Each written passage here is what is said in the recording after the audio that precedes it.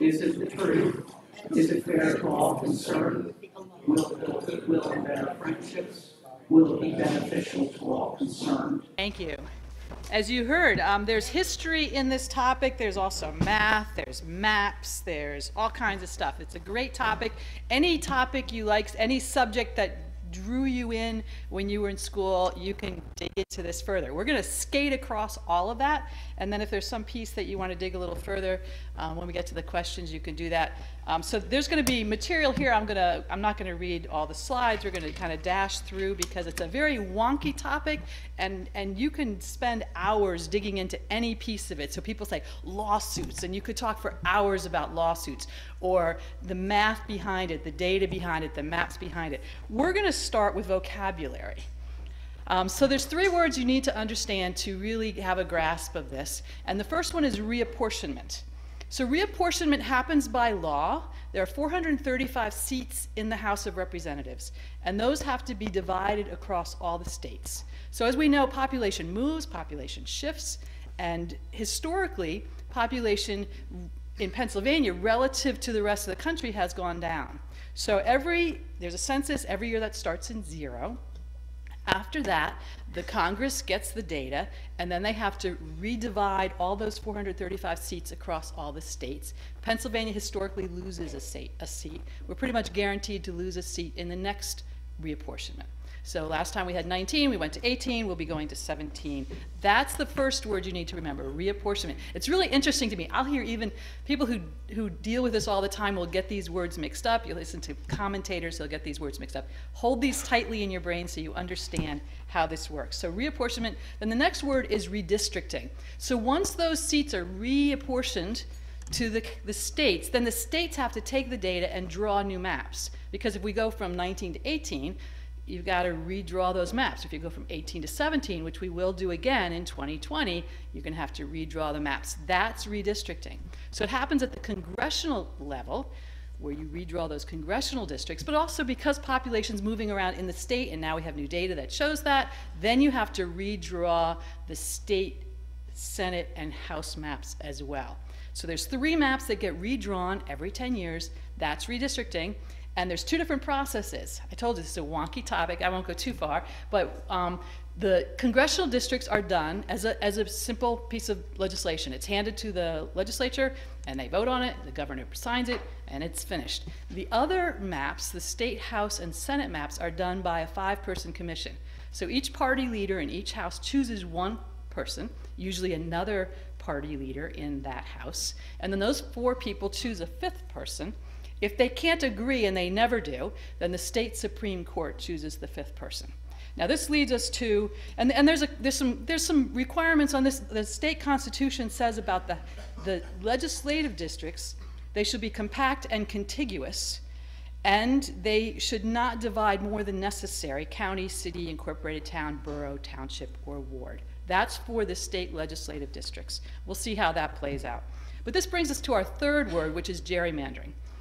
So gerrymandering is the manipulation of those maps for advantage. And that can be for partisan advantage for your party, can be for personal advantage for particular people. In Pennsylvania, it's always both. And the first the use of the name came from Elbridge Gerry, governor of Massachusetts, who Tom mentioned earlier. In 1812, there was a map drawn to benefit his party, the Democratic Republicans. So when people say the Democrats started, or the Republicans, you can say, no, it was the Democratic Republicans. But they drew a map that looked like a salamander to keep their party in power in Massachusetts. Elbridge Gerry signed it. The papers were having a field day with this, and somebody coined the term the gerrymander because it looked like a salamander. So that term has been around ever since. Gerrymandering, it's a conflict of interest, and really there's no other democracy in the world that allows legislators any role in drawing the maps. It's kind of like letting a football team decide who the ref is going to be, where the starting line is going to be, and set up the rules for the next 10 years based on their own team advantage. That's kind of what it's like. It's a conflict of interest. We believe it shouldn't be that way, and we're the only democracy that allows it. There is one other democracy. Yeah, let me be clear. Malaysia. Other than that, it's not allowed in other democracies. Now, to understand how this works, think of you have a population set a certain way, and you can, I'm working off I'm so sorry. I'm working off 2 computers. And I have, how do I do this? It's turned on.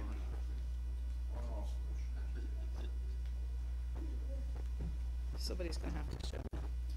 I've been assuming you're seeing what I'm seeing because I usually work off my computer and I'm not showing. Okay, so let me run really fast. Reapportionment. So we lose a seat, and we're one of the, there's not a lot of states that lose seats. We're one.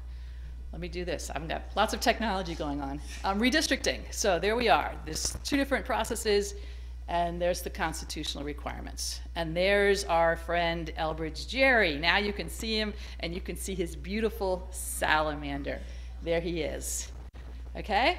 Now, this is where we really need to start seeing the visuals.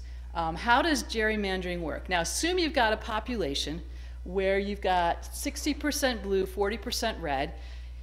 You can draw the lines in lots of different ways. What's the right way to draw the lines? Well, you could draw them the second way there, which is you end up with 3 blue districts and 2 red districts. So that's fair, right? Proportionately fair for the population you have.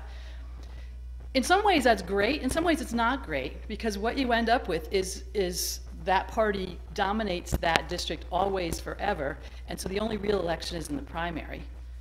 So that's a particular kind of way that you can draw the lines. If you take this next one, if the blue folks are in charge of drawing the lines, they can just draw it in a way that they get all the seats completely. Okay, that's gerrymandering. Or if the red are in charge and they're smart, they can draw it so that they get an advantage. They can't get all the seats, but they can get 3 out of 5. They get a majority through gerrymandering. Okay, so this is a really classic one. This has been all over the place.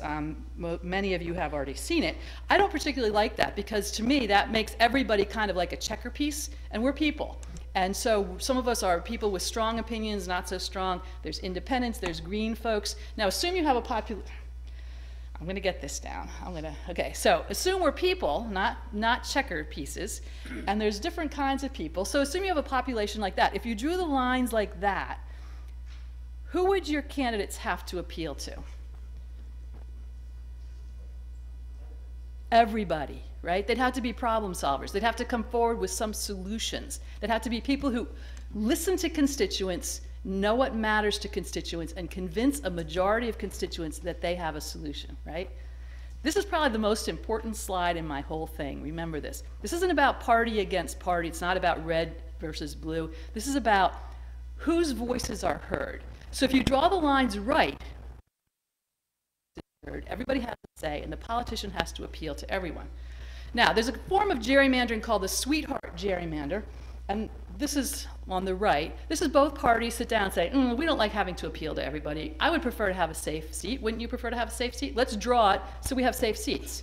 So you can draw it so that you have a red seat, a blue seat. Now, in my example, you end up with a swing seat. In Pennsylvania, that really doesn't happen. Our Pennsylvania politicians are much smarter than that. They've managed to really draw those swing seats completely away.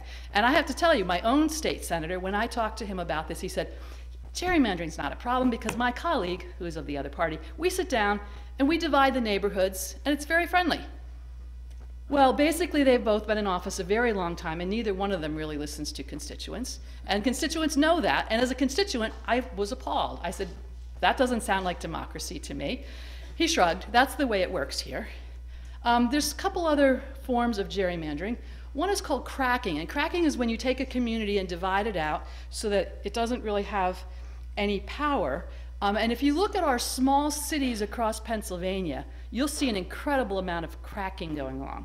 That's in congressional districts, Senate districts. This happens to be House districts. So I don't know if you know anything about Beaver Falls. This is just an example that I find particularly horrifying. It's an urban area, Beaver Falls, and it's divided into four House districts with all this weirdness going on. And the effect of that is that community loses its voice. Instead of having its own representative, it's a kind of immaterial piece of 4 other districts. That's cracking. Packing happens around our larger cities. So that's where you kind of loop out and pull in constituents that the opposition doesn't want kind of watering down or making competitive the districts around them. So Philadelphia, District 1 has historically been Philadelphia. District 1 keeps wandering out further and further into the county next to it, Delaware County, because Delaware County becomes more and more a swing county. And so to keep it from being a swing county, you just kind of loop in those folks and keep them with the Democrats in Philadelphia. So that's packing.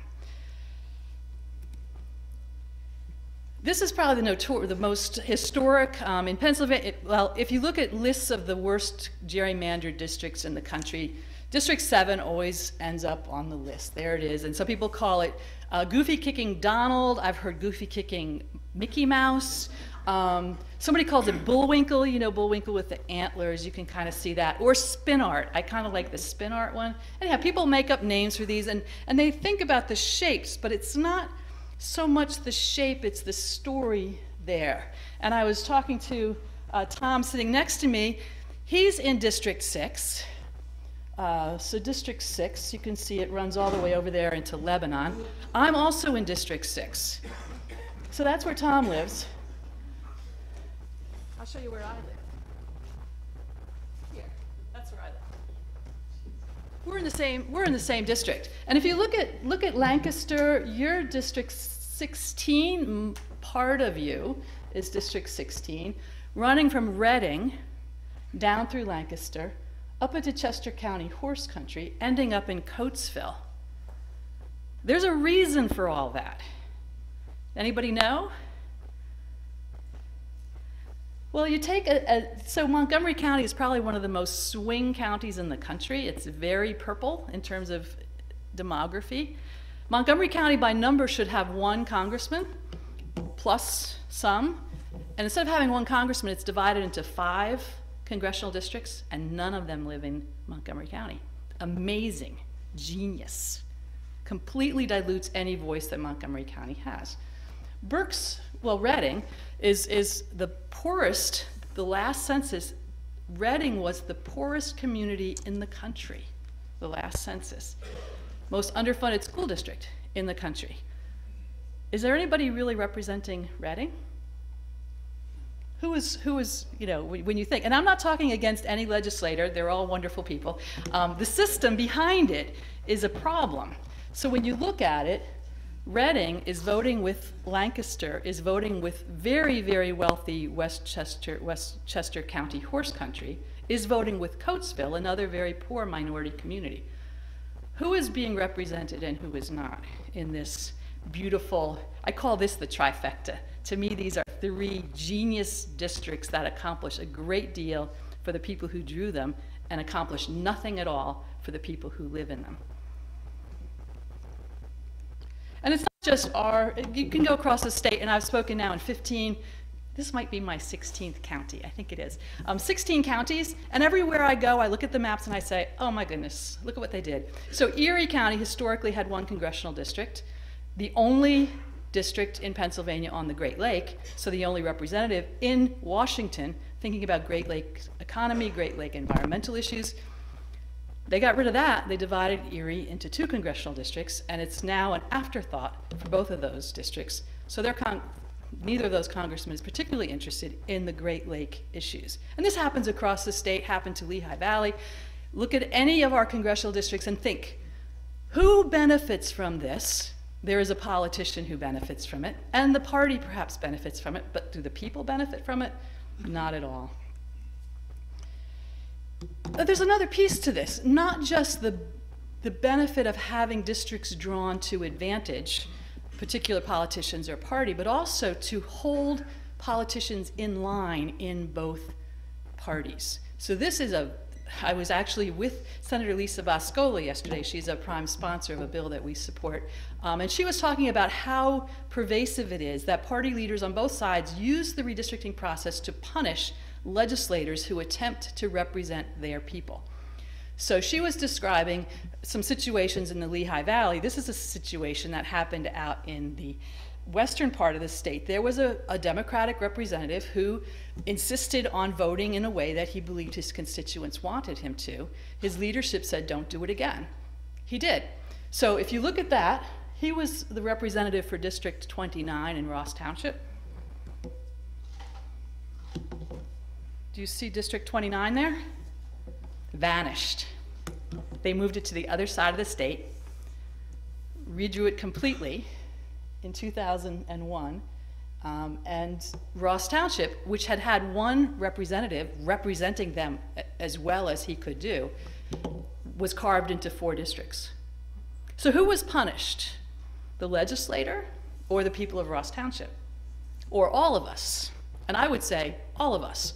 When our democracy is held hostage by a few people using the power of the pen to enforce their will on legislators and population, all of us are harmed. Now, this is your county, and I'm still trying to get my hands around, my brain around what's going on in your county. Your county is one of, in congressional districts, you've got that crazy trifecta thing I showed you. Your Senate districts are kind of okay. Your House districts, I'd love someone to explain what's going on here, because you are one of the most carved up counties in the state in terms of how many representatives you have, and you've got these districts that slide out into the counties around you in ways that you become an afterthought in them. And you also are one of the counties in the state that has the most carved up townships. So in other words, your townships, rather than be the central focus of representatives, are divided out into several. And that happens with Manheim Township, Lancaster Township. There's a number of your townships. And I'm sure you could go through the map much better than I could and say, aha, I know why that was done. I know why that was done. And we're just starting a campaign with Fair Districts PA, which I represent, inviting people to know your maps. We have a page on our website, fairdistrictspa.com, and there's a page that has district maps, and you can just zoom in and look and see what's going on there, why was it drawn that way, who benefits, who is harmed. Now, gerrymandering's been around a long time, and you heard 1812.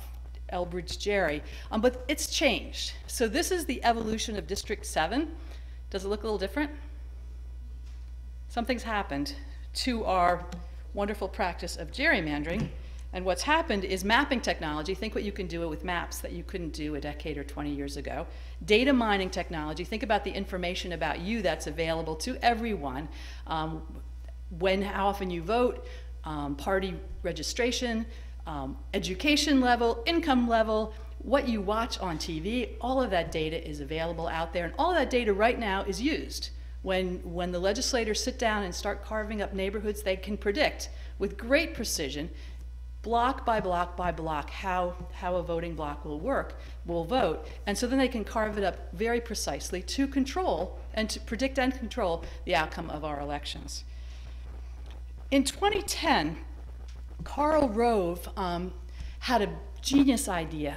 He realized that whoever controls the redistricting process can control Congress, because redistricting happens at the state legislative level, but that decides how many seats each party gets in Congress. And he realized that if the Republican Party took control of this process in specific states, they could get more legislators in Congress, which is a great thing to do. Not so much for the people. Sure, you want your party to be victorious, but let's take a step back and think. If you are a national or international industry, you want to be able to control what kind of regulation gets put in place, what kind of trade gets put in place. You want to be able to control all that. So what happened was a great deal of outside money was put into specific states in a project called Red Map 2010.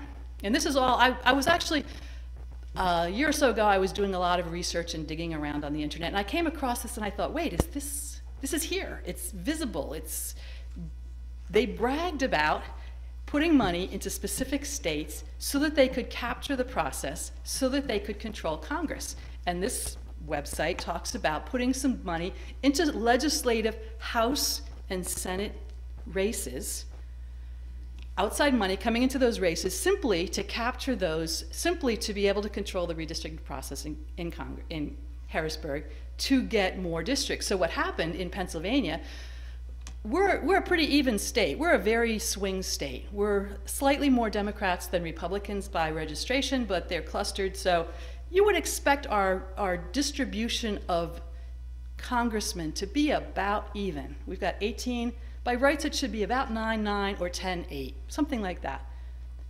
Republicans got 13 and Democrats got 5. And Red Map 2010 will tell you it's because of that outside money that was invested here to make that happen. So what's going to happen in 2020? This is going to escalate. So there's now, as far as I can count, 4 Democratic organizations thinking about this. Advantage 2020 put their website up 2 years ago. Notice that district there, the green one, that's our District 7. Unrig the Map is the other one, where they're looking at states where the governor has a play in the way this is done. Notice the 4 states that are their top target. Pennsylvania is one of those. And then there's the National Democratic Redistricting Committee. I've been told just this past couple weeks that Pennsylvania is their top target in terms of putting money to capture this process.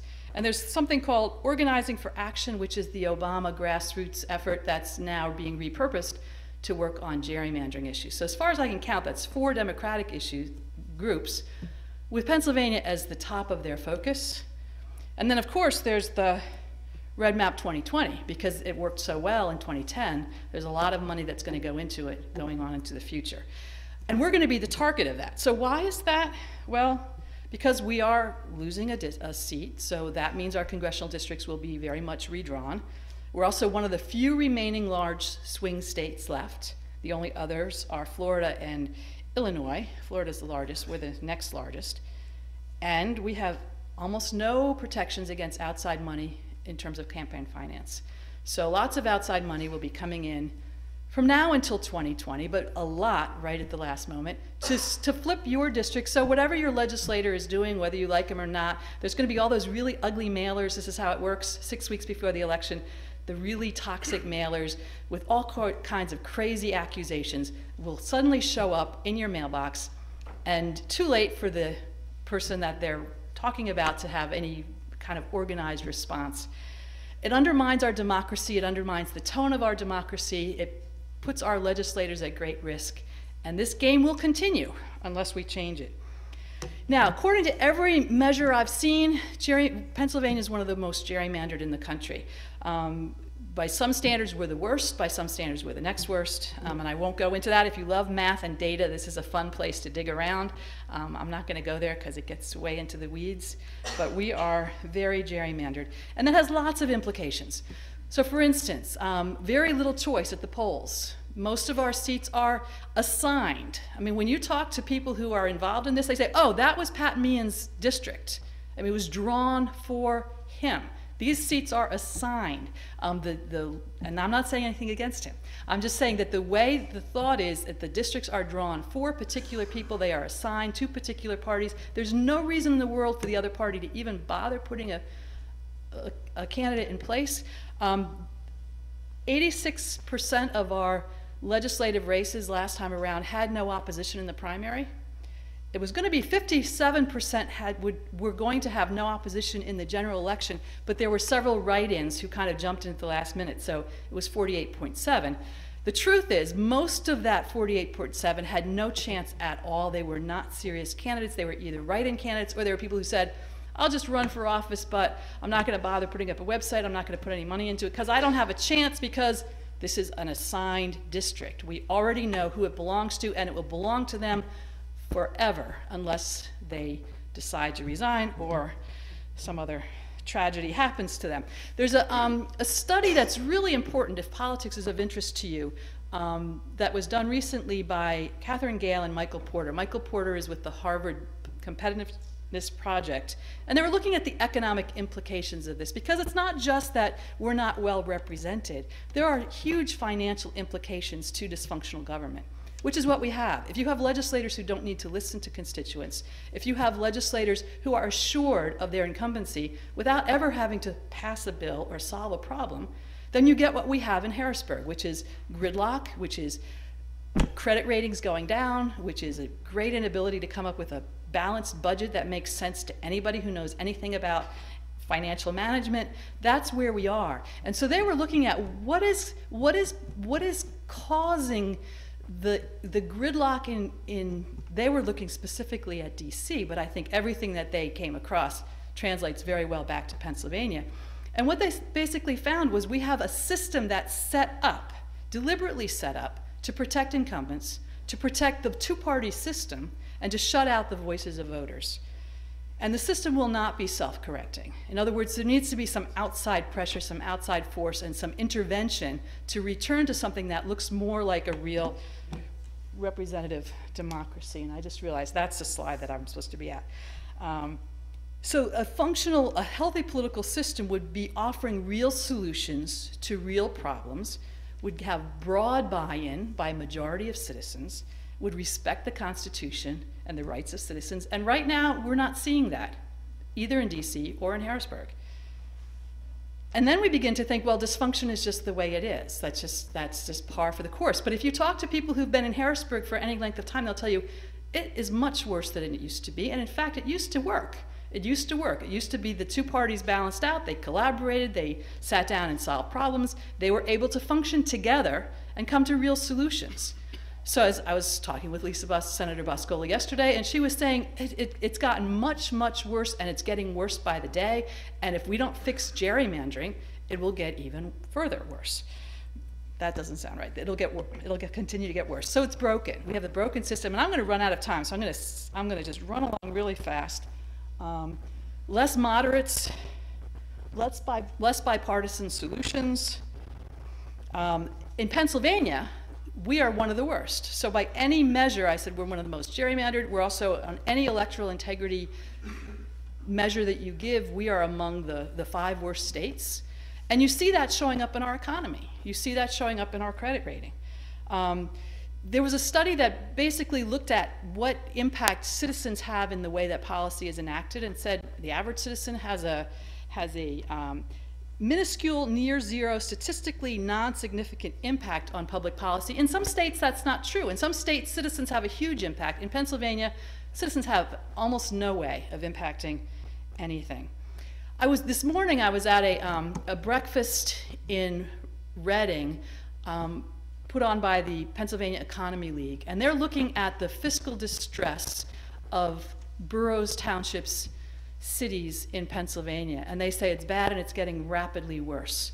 It was a rather sobering conversation, and they've looked at ways that townships, boroughs, municipalities can do better, and they've come to the conclusion, 10 years ago they came to the conclusion, that unless the state legislature intervenes in a whole host of ways, it will just keep getting worse. Because the codes, the zoning, the regulations, all of the things that govern life in our boroughs, townships, municipalities, were all put in place over half a century ago, when people actually lived, worked, shopped in their towns. That doesn't happen anymore, and our regulatory framework doesn't reflect the current realities of our state. And because of that disconnect, the financial implications are dire. They said repeatedly, the system is broken, and the economic consequences of legislative inaction are costly and pervasive. So what do? We started a group called Fair Districts PA back in January of 2016, League of Women Voters, Common Cause Pennsylvania, a number of other groups, Pennsylvania Council of Churches, Committee of 70 from Philly, a whole bunch of groups sat down and said, our legislative process, our legislative electoral process is broken. And how do we intervene? What can we do? We started this organization to look at a way to get rid of gerrymandering, because we think ending gerrymandering is not the silver bullet that will fix our democracy completely, but it would restore a level of responsiveness and accountability to the way that the process works. So we came together, we agreed that we would work as hard as we could for an independent Citizens Redistricting Commission. Senator Boscola introduced a bill, Senate Bill 22, in January of 2017. The same bill was introduced by Representative Steve Samuelson and Eric Rowe in May of 2017, and we are working as hard as we can to get legislators to look at those bills, to understand the importance of them, to buy in with them. Now, people say, why in the world would any legislator give up the power that they have, right? They have the power of the pen and they're doing this. In truth, they don't. So the bill that became our congressional districts, Act 161, the legislators were given a document. They're supposed to get 3 read-throughs and then vote. The first read-through, it said, District 1 will be a parcel of land in Pennsylvania.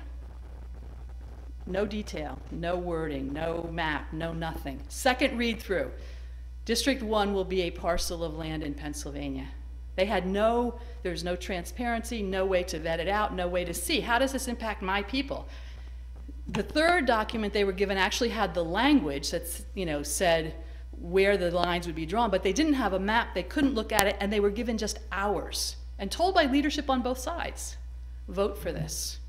So many legislators were quite unhappy when they actually finally got to see the maps and realized what had been done. They were alarmed. But then in the House and Senate, remember, the legislative leaders use this to control. And many legislators would love to be free to represent their people, and they would love to have districts that made sense so that they could get to know communities, know what the communities needed, and represent those communities instead of feeling like they're scattered and trying to represent bits and pieces of different agendas. So we have 98 at the moment, 98 sponsors on the House bill. We're 4 away from a simple majority. The commission that we're supporting would be a constitutional amendment, and I don't have time for details, but it would create a commission that would be drawn from pools of candidates who are not political, not elected officials or their spouses or lobbyists or staffers or party officials. They'd be independent people who don't have a personal investment in this. There'd be a commission of 11, 4 from each major party, 3 from minor parties or unaffiliated, and they would not be allowed to use any partisan data. So it would be a transparent process with public input. Every piece of information used would be available on a website. Anybody could take that information and draw their own maps and see what that looks like, and there would be none of this kind of backroom back and forth that currently exists. Some people say, well, litigation is a solution, and there are two. There's a big national lawsuit that came out of Wisconsin. I don't have time to go into details on it, but by the standard that's applied in that, Wisconsin is the bottom. This bottom line is Wisconsin. Their efficiency gap, which shows the level of gerrymandering. Pennsylvania is by far the worst by the standard that's being used in the Supreme Court case that's being heard right now. It's been heard. We're still waiting for the decision. And so what's happened in Pennsylvania is 2 cases are going to be decided within weeks. Last week was a huge week for litigation on this in Pennsylvania. Thursday, we heard that the League of Women Voters case would be expedited and has to be resolved by the end of December. The next day, we heard that the other case, brought by 5 individuals, they have a week, the legislative leaders have a week to disclose all the emails, all the correspondence, and all the details about the process that was used the last time around to draw our congressional districts. So this is going to be an exciting week going forward. All of that information will be disclosed by Friday. So expect there to be more news on this soon. Oh, I'm going the wrong. Wait. Yes, so there's the cases that are coming forward, and I won't go into details on those either. Going back to that study, the question is how can citizens engage on this? And the truth is, the amendments that we're putting forward will not move forward unless there's a huge groundswell of support. There are legislators in favor, but in terms of the leadership giving up power, they will never give up power unless we find ways to influence them and convince them that they have to.